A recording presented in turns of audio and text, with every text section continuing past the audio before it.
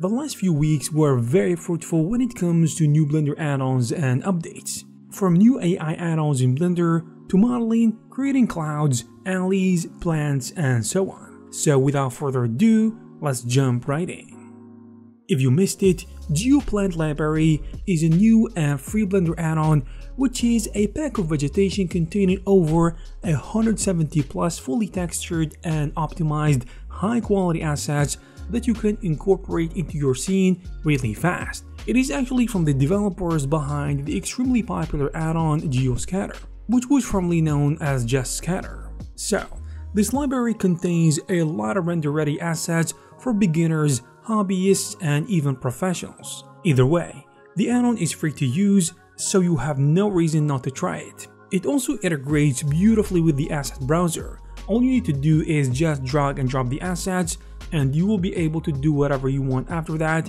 and save yourself a lot of time and effort for free. When it comes to AI, things are moving very fast lately, and Blender is riding the wave too. Stability AI for Blender is an add-on that allows you to use the power of stability inside Blender. If you're watching this, you'll probably have heard about Stability AI before, or at least one of those AI art generators. Well, this one integrates into Blender, enabling you to use it within your Blender workflow, which is amazing or maybe terrifying depending on your own perspective. This Blender add-on is available for free, so you can grab it either from the Blender Market or you can go to the developers page on GitHub. Now, the way you can use the add-on is similar to any text prop image generator. You have a field where you can input your text. You can also pick between multiple prop presets like photography, portrait, watercolor, architecture, fantasy, and many other options. You can also really control the initial image type, such as text-only prompt, texture, or animation, in addition to the resolution of the generated image. Now, from AI to something very simple, if you are trying to import multiple files, assets, models, HDRIs, or anything to your project, and you have to go to the menu, import, decide which type of asset or model you want to import, navigate through it, and do it all over again, you are not alone. If only there is a way to import stuff without having to go through all of this hassle. Well, today we have the perfect solution for this problem, and it is called Drag and Drop Import. Drag and Drop Import is an add-on that simplifies the process of importing files into Blender by allowing you to simply drag and drop anything you want into Blender by just dragging them from your file explorer and dropping them into Blender's 3D viewport or outliner. Some of the add-on's most notable features are the ability to either use the default import settings or customize them while importing. Another useful feature is image importing. The add-on allows you to customize that when dragging and dropping. While holding the control button, you can choose from the menu which import parameters you want, which is interesting.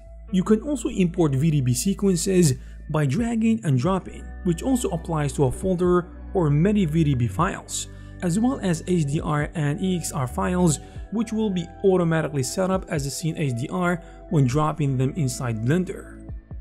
Still around the topic of AI in Blender, the content creator called Zilge has taken Twitter by storm, to say the least, and they did this when they published a tweet about a new tool for Blender that will help artists who like to create hyper-realistic renders in the software. The tool is basically a handy script that allows you to use the neutral network ControlNet inside Blender, which is basically a network structure to control diffusing models by adding extra conditions. This is actually a game changer for AI image generation, where it brings unprecedented levels of control to stable diffusion. The revolutionary thing about ControlNet is its solution to the problem of spatial consistency, whereas previously there was simply no efficient way to tell an AI model which parts of an input image to keep, and ControlNet changes this by introducing a method to enable stable diffusion models to use additional input conditions that tell the model exactly what to do. So the tool will allow you to control diffusion models without leaving Blender, meaning you can pose any character, hit F12, and boom, let the magic happen. Now, are you guys tired of the nasty way that Blender packs UVs? Well, there is actually a solution for that, and it is called UVpack Master. In this new version, The add-on introduces a new feature called Stack Groups, and when used, it will enable you to make the packer automatically align and stack specific islands on top of each other before packing and then packing stacked islands together.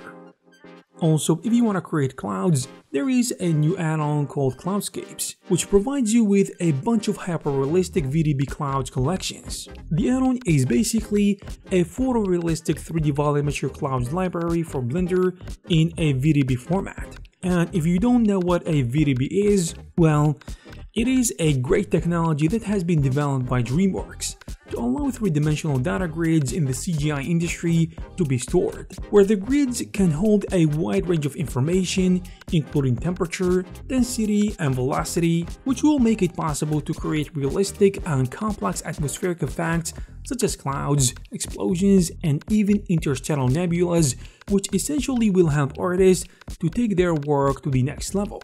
The add-on works as an asset library, which means you can go and drag all your assets into your scene and it will be dropped in the viewport. This is thanks to the asset browser, of course, which will allow you to collect a library of materials, textures, assets, and HDRIs in just a single place. Another thing that this add-on offers is the 29 biomes that can be used for geoscatter. This will enable you to add many clouds on different strata for maximum realism very easily and quickly.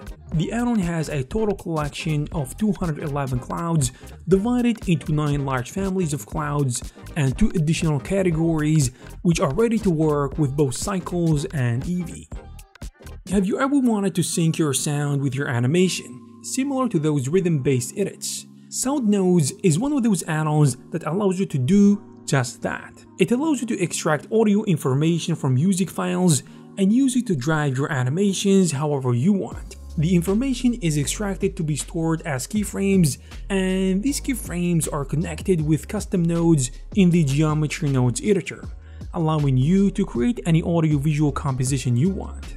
The use cases of this add-on are limitless, of course. You can do all sorts of histogram and sound wave effects, but you can also apply it across multiple objects in the scene, and because the whole thing is driven by geometry nodes, you can reuse and adjust any of the settings in real time non-destructively. So if you want to learn about sound nodes, you can read the full documentation that the developers outlined. Also, the add-on offers a free demo version where you can try it for free. Last but not least, we have this new add-on that allows you to create alleys with just few clicks, using the power of geometry nodes. Well, we all like procedural things, like procedural textures, buildings, and effects. And because this add-on is built on the power of geometry nodes, you can customize this however you choose. There are 2 types of alleys that you can choose with this add-on. Front alleys, where you can add streetlights and power lines to transform your alley into a street full of life. You can also use the back alleys, and these are a lot more narrower, in addition to being darker, of course, with a lot of backstairs, pipes, containers, and wires hanging between the walls, in addition to other stuff, you know. Once you create your alley, you can of course change basic settings like the height and the width of each building and customize the location and amount of details on the wall. But you can also change things like curtains and windows and how many signs you want and how high they are from the ground. The add-on will include frontal windows, frontal shops, doors, and garages, in addition to power line street lines, of course. This in addition to details like air conditioners, cloth lines, and curtains. Also adds details like wires and pipes, wall assets, wall signs, sidewalks, and much more. If you guys are interested in these add-ons, you will find the necessary links in the description. I hope you guys found this video useful. If you did, please subscribe to this channel to stay updated with the latest news of 3D software and the 3D industries in general. Thank you very much for watching, and I will see you in the next one.